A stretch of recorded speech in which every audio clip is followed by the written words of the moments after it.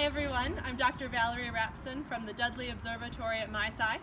By now you've probably heard that there's a solar eclipse coming on August 21st of this year, and everybody in the whole United States is going to get a chance to see either a total or partial eclipse.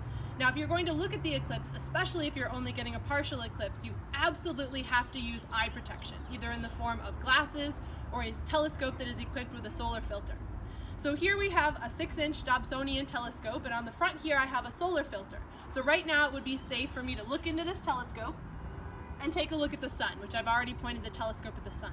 But I want to demonstrate just how bad it is for you to look through a telescope that does not have a solar filter on it when it's pointed directly at the sun. So to demonstrate that, we have a lovely looking cow eye. And in just a moment, I am going to take the solar filter off of the telescope. I'm going to put the cow eye in front of the eyepiece, and we're going to see what happens. So imagine if this was your eye looking directly at the sun without any solar protection. So we're going to put that down.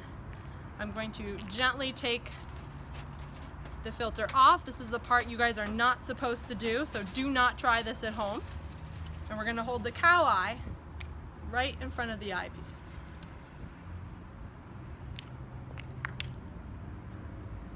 You can see the light is being concentrated on the eyepiece. The sun is making it smoke just a little bit there.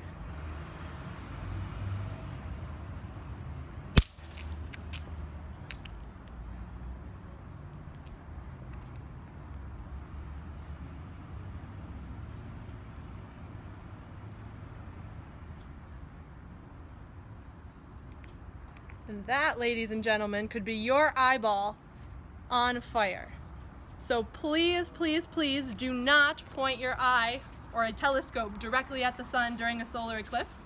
Make sure that you have special eye protection, either those glasses, you can buy them at your local gift shop, or a telescope that has a special solar filter built in so that you don't have a popped, burned eyeball like this poor little cow right here.